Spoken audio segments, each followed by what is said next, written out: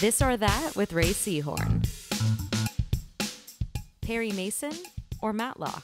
Okay, I would take Perry Mason. I grew up watching it on Nick at Night, and I loved it. And I don't know Matlock as well. Don't get mad, everybody. You didn't kill Thompson, but you did, Mr. Wells.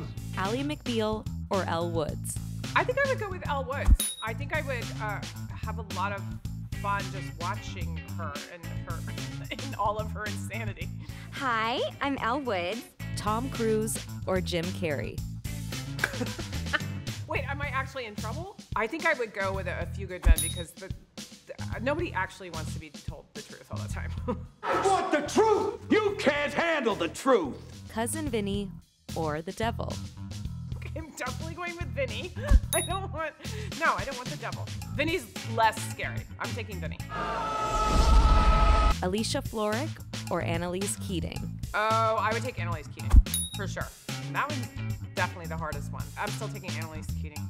Annalise might let me borrow her jackets. Bring it.